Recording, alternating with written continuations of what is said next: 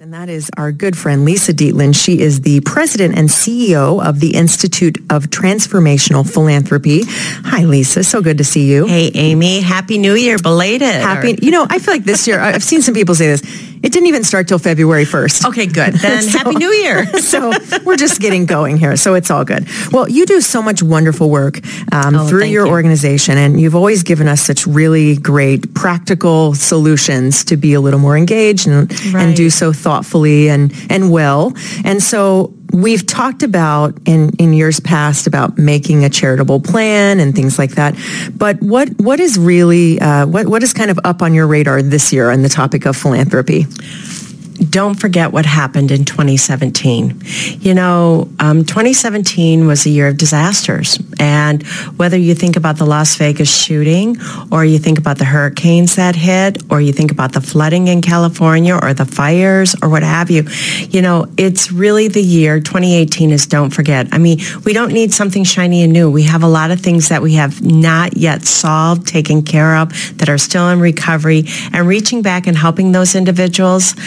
I was reminded, I was sharing with you that I was in Tucson a couple of weeks ago, and one of the women that was at this party that I was at shared that it was actually her nephew's wife that was the woman that was shot in the head that was just released from the hospital. And they had learned that she was going to be able to walk. But here it is. And I thought, oh my gosh, I forgot about Vegas. Mm-hmm. I forgot about the Vegas shooting. And her family was dealing with it because they were so happy she was finally coming home. Sure. But yet We've moved on to three other disasters. Absolutely. Yeah. Or what can I do? So it's really important to me that in 2018, we remember what happened in 2017 and that we make sure that we've shored that all up. That is very good advice. And so I want to touch on that charitable plan of action because that's something you talk about a lot. And I think it's so good because it really makes it feel very doable to kind of sit down at the beginning of the year and really just kind of think about what your plan is, which I think is valuable even if you just have, limited time and money but you want to do something. Right. And most of us do have limited time and money. Even those of us who are ultra wealthy will come to me and say my time and even my resources are limited. So two things I always recommend. One is make a charitable plan of action, but also two, don't be so rigid that you don't have that little bit of extra room, both time-wise and money-wise, for those unanticipated asks. So what do I mean by a charitable plan of action? Do a couple things. Sit down maybe this weekend, next weekend, maybe while you're getting ready for the Super Bowl tomorrow, and think about what did you give to last year? What was really important to you? Some of us, it was about the hurricane. Some of us, it was about the shootings or the floods or the fires or what have you.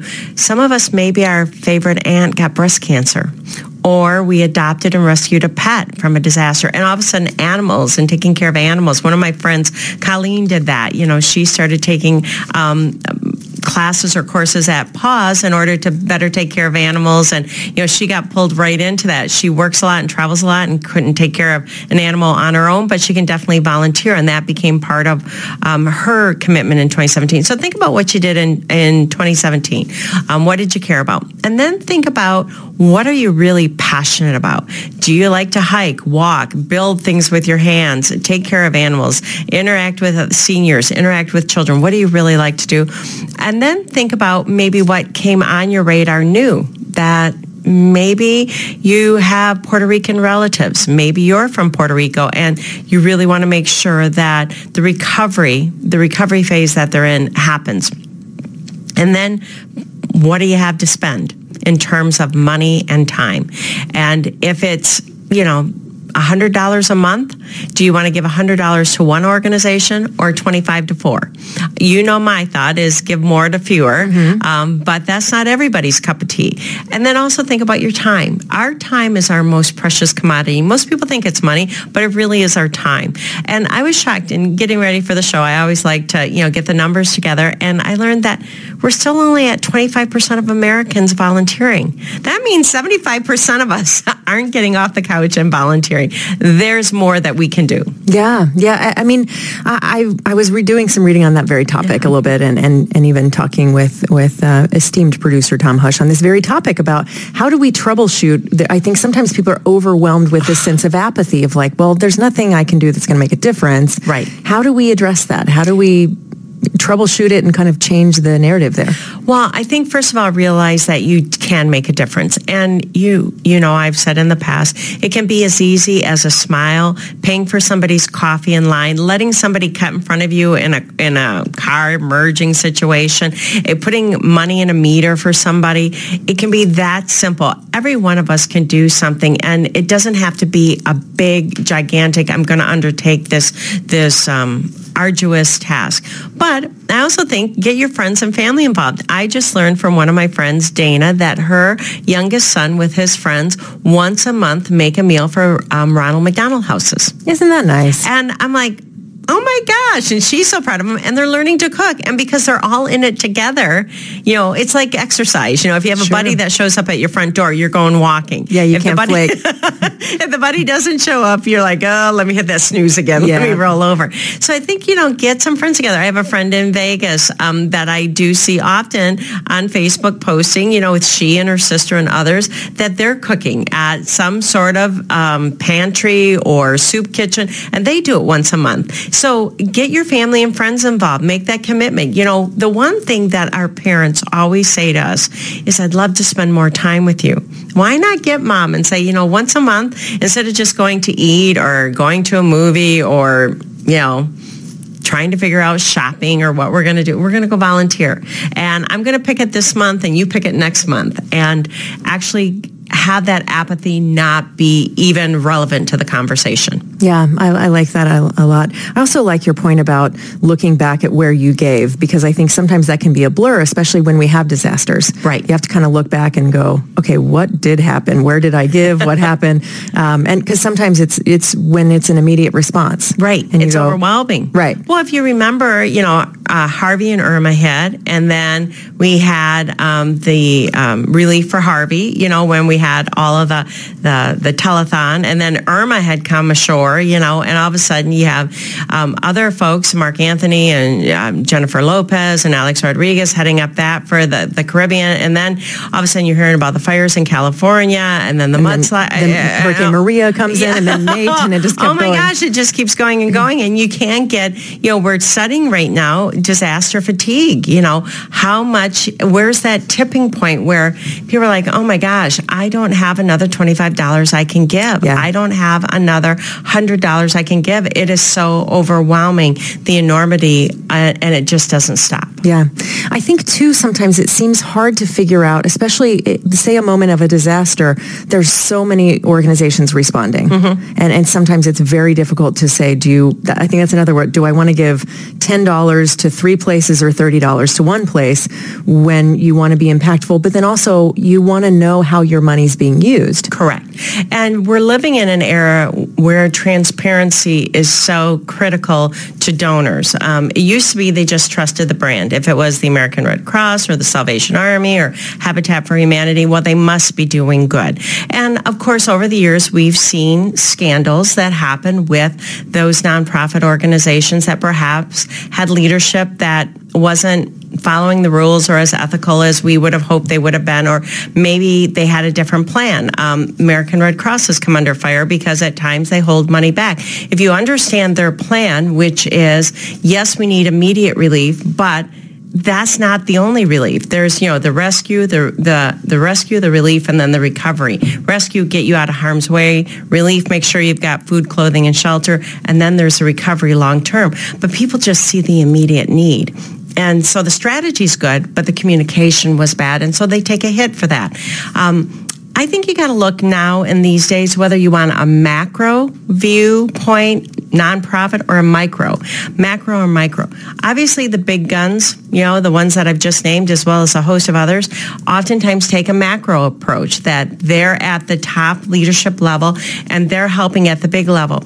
What we saw with these disasters in the fall and during hurricane season is many people wanted to go micro. They wanted to go and know that that medical van got into that community, that that school got fixed, that that house got repaired, that that coffee shop, you know, was open to serve the first responders. They wanted to go micro. So I think that's one thing our listeners could think about when you're thinking about giving.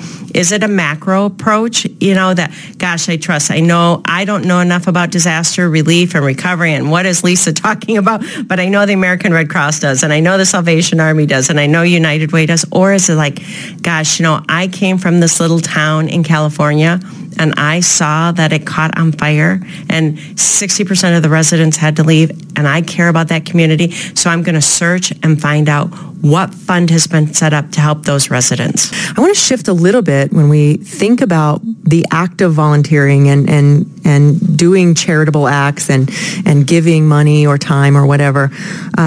We talked a little bit about kind of how to overcome the apathy or I could never make a difference, it's too big a problem. But what do you think it is that gets people moving and like, what is that call? Like, how do you know what I mean? That makes someone go, I need to do this. I need to be involved. I need to write a check or give some time or give whatever. Well, there's actually been scientific studies done that show there's like these endorphins that get released and you get this high, that there's actually a high, whether it's making a financial donation or volunteering your time, that act of being selfless and helping somebody or something or an animal or cleaning up a river or restoring a museum or a temple or a house or building a house or whatever that is, actually getting out of your own way and doing something for others has really lifelong lasting benefits, including better health. I mean, people don't believe it, but when you volunteer, studies have been done that volunteers have better health. They live longer. They have less depression. And Adam Grant is this professor out in Pennsylvania, and he wrote this book, Give or Take. And it was a study of, in return, do givers, takers, or matchers get more out of life? Meaning, if I give unconditionally, what do I get in return? Or if I'm a taker, we all have those people that we avoid like pariah at parties. Or those matchers, like, I'll do this if you do that for me. And the research shows that givers get back, tenfold. If you believe in any of the sayings, I think about Christianity in the Bible, and they say, if you reap what you sow, you get it back tenfold. It's really true. And it starts with volunteering, getting out of your own way and helping someone else. Yeah, which is not to say like being a martyr about it. I think it has to come from the right place. Absolutely. I was going to meet some friends for breakfast a couple of weeks ago, and it was one of those really cold, bitter mornings. So it's a Saturday, and I was going down the alley behind my house, and there's this young man coming out of the gate, into the alley to walk. And obviously, he was going to the L. I live about 4 blocks from the L. And I got to the corner, and I turned, and I thought, Lisa Dietlin, it is so freaking cold out. Put the Jeep in reverse, and I backed up, and my mother would be terrified that I did this. And I said, hi. I said to this guy, I said, do you want a ride? He goes, oh my God, it's so cold. So he hops in my Jeep. Most listeners are probably panicked, but in Chicago, we are a big, small town. And I said, you're going to the alley? He goes, yeah, oh my God, that would be so great. It's so cold out. And I go, and he was bundled up well. And I said, yes. And found out he's from Michigan. I'm from Michigan. We had this great conversation. It was 4 blocks long. But, when I dropped him off, I was in such a good mood because I had done something. I didn't expect to do it. It wasn't being a martyr. It was truly sharing. I've got a warm car. You're walking. It's cold. And I don't recommend it to everybody, listeners. But I could see this breaking badly for some people. But the point is, it made me in a really good mood that morning as I went to my breakfast with my friends. Sure.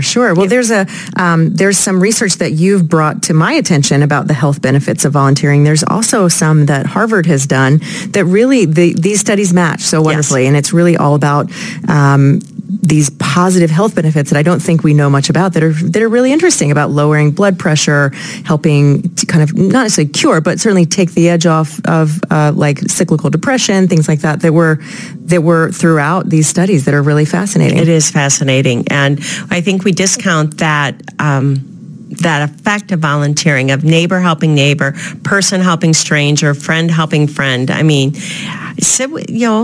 people say to me all the time, how can I help? What can I do? And I say, it doesn't have to be with a stranger, like the example I just gave. One of my friends goes and sits with her friend who is having chemo treatment. She just sits there. And sometimes she reads to her out of a book she's reading. Sometimes they play cards. Sometimes they watch television. But she just goes and sits with her. Yeah. That's volunteering. That's helping. And she knows her. It's not a stranger. I have a really good friend who, when she lived here, would go to Northwestern Hospital and was trained and would hold the babies that were in the NICU. She loves babies. that just fed her soul. When you would see Liz after her session in the hospital, it would be amazing. There are benefits, and benefits that we don't even yet know about, that help us to be a better person by volunteering. I have written about this in many of my books and articles about the fact that when you volunteer, you don't know what's going to happen, who you're going to meet, what's going to happen. Suling Jin, who was, the founder of Flying Food Fair and has since passed away, but I remember meeting her, and she told me the story. I said, how did you ever come up with this idea of, putting food on air, pitching to the airlines? How did you ever come up with that? She said, well, Lisa, when I started my company, I was a caterer and I didn't have much money, but I always wanted to give back. So I started volunteering with nonprofits. And at this one nonprofit I volunteered, they set me next to the CEO of United Airlines. And she just started talking to him. She had volunteered. They sat, the seating at the gala sat her next to him. And next thing you know, her food is on United Airlines. Her company has a contract with them. And so, there again, you reap what you sow. She was giving back. She didn't have any resources. She was a caterer, and she pitched the idea. Doesn't hurt to ask. No. Don't ask, don't get, right? For sure. And then so let's shift a little to the economic value of volunteering, because I think that is a part that we think of philanthropy being write the check, that is what it means, and right. The organization can use that. And I think a lot of organizations will say, 75 cents of every dollar goes to the right. pets or whatever.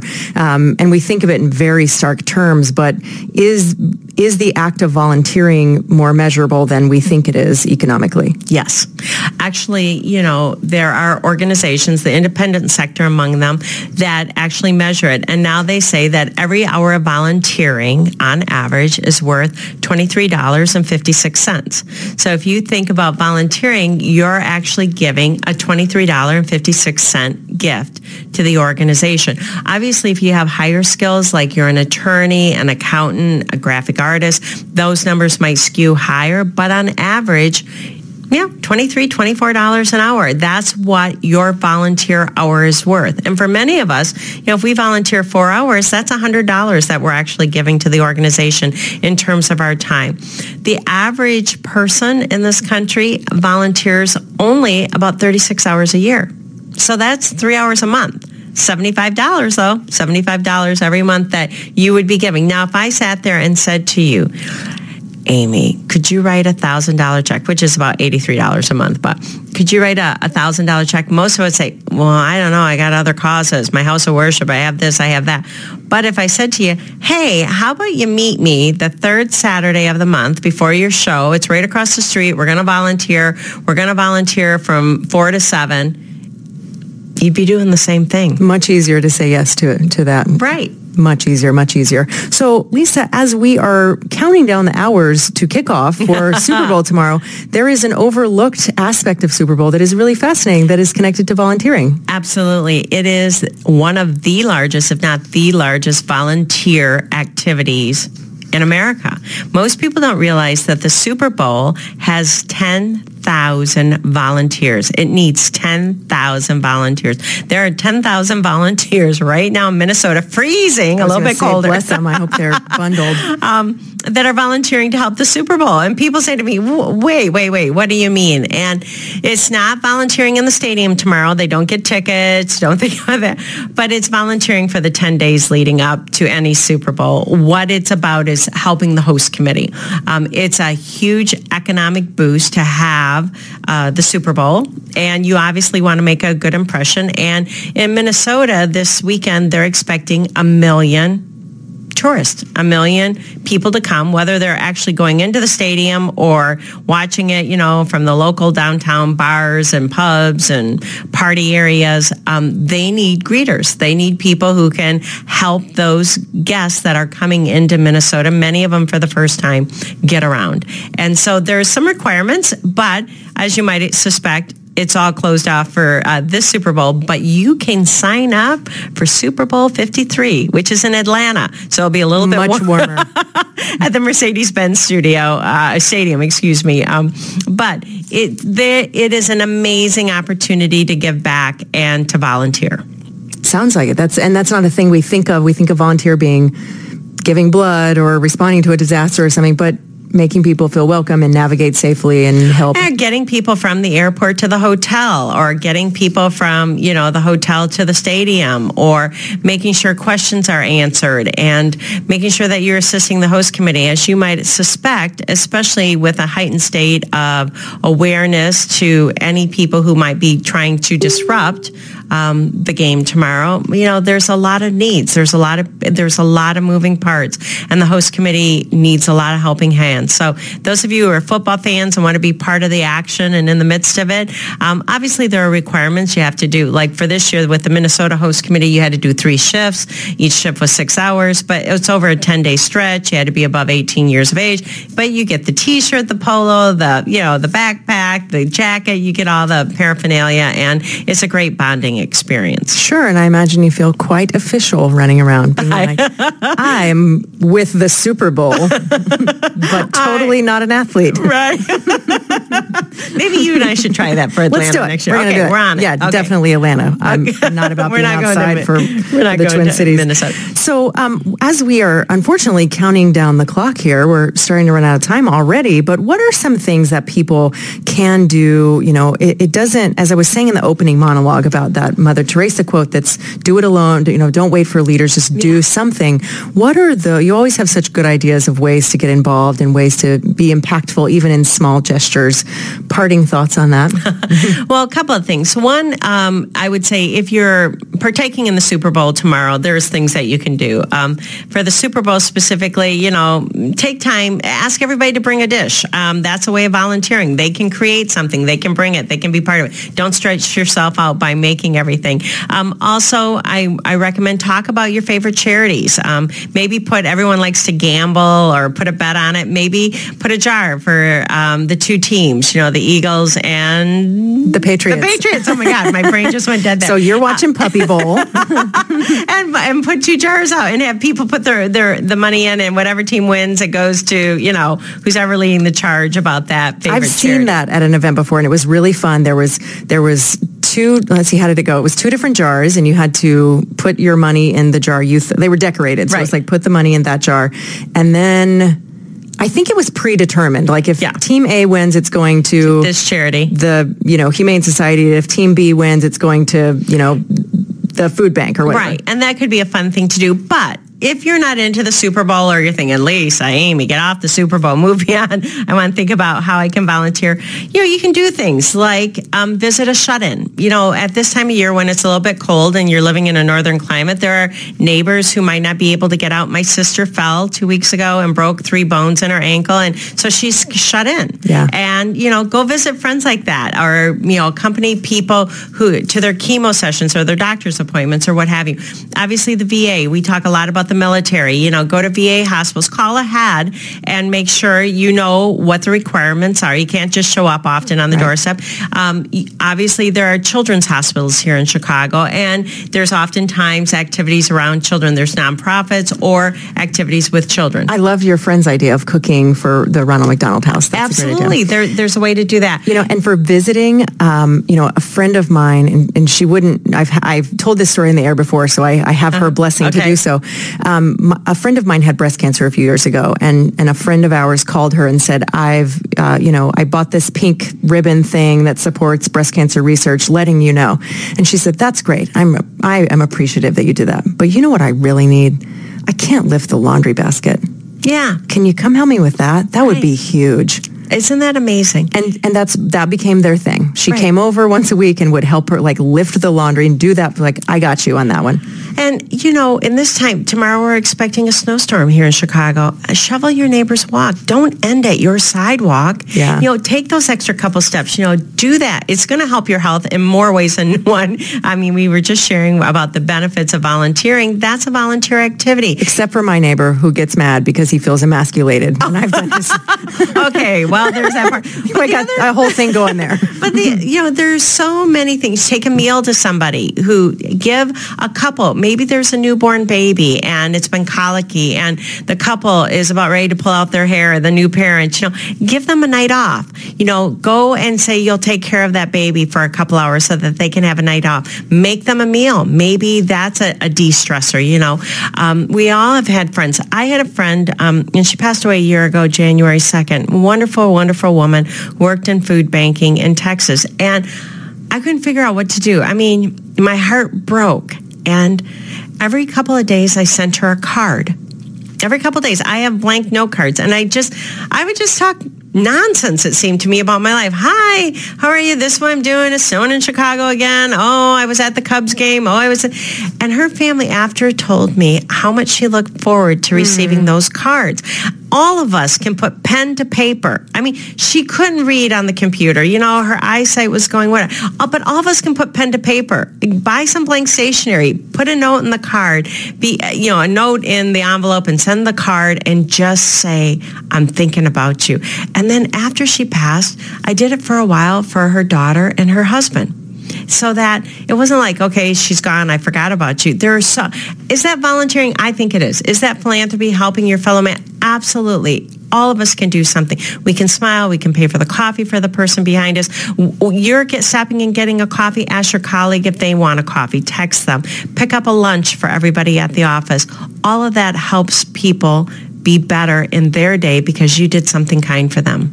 Fair enough. So in summation, be cool. Be cool. We all can be cool. Be nice. Look out for people. And, we're waving to people here. I have to close. I had an Uncle Isidore Aloysius Vicarius, a very Polish man. Uncle Isidore. And Uncle Isidore always waved to people because he had this truck on the country road. And I'd say, do you know him, Uncle Isidore? And sometimes he did and sometimes he didn't.